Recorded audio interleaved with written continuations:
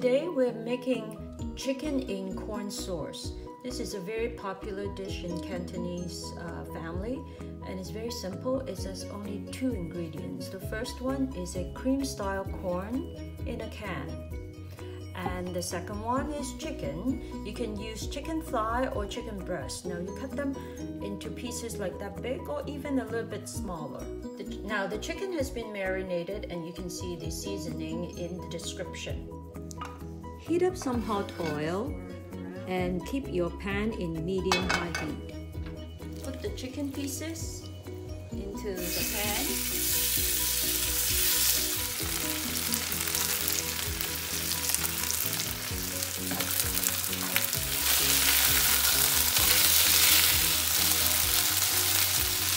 So now you can see that it's golden brown on both sides, so I'm going to turn off the heat and then I'm going to scoop up some for tomorrow.